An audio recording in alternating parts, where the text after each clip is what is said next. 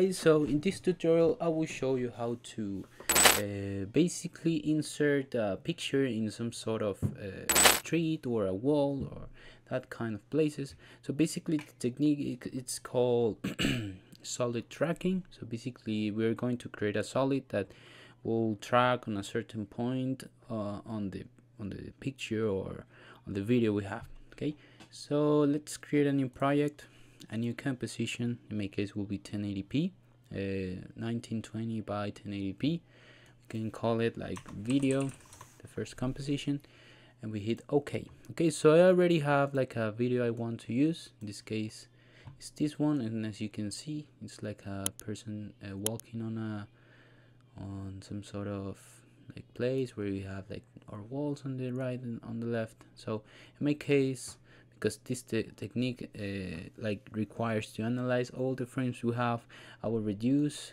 like the video, so I will only use this part of the video. So as you can see it will be like a very short video. Okay, so after that we need to, here where it says on the right where we have audio effects, all that, we need to toggle tracker. After that we select our video in this case and we hit on track camera. Okay, we'll start analyzing all the frames. We gotta wait. Okay, so as you can see we have like this amount of dots right here. So in my case I'm going to select like this one.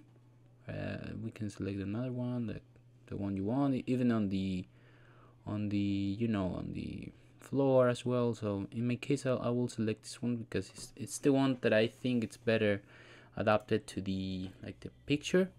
We right click on the dot and we need to create solid and camera. Okay, so after that we have this tracker, and here it's very important for you guys to like move on a frame where you can just change this to match the background like better. Okay, so in my case I think this looks better.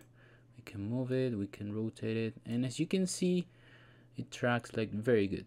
And after that we need to click on the solid here, right click, and where it says pre-compose we can put here like picture.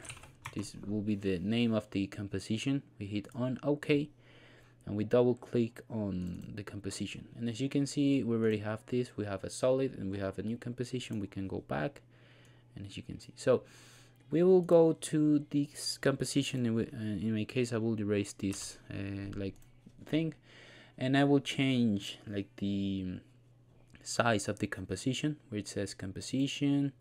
We hit on composition settings, and here I will unlock the aspect ratio and I will put on width 1920, so it looks like this. So in my case I just want to put a picture of a lion, so I will put the picture of a lion, and I can, I don't know, like move it like this.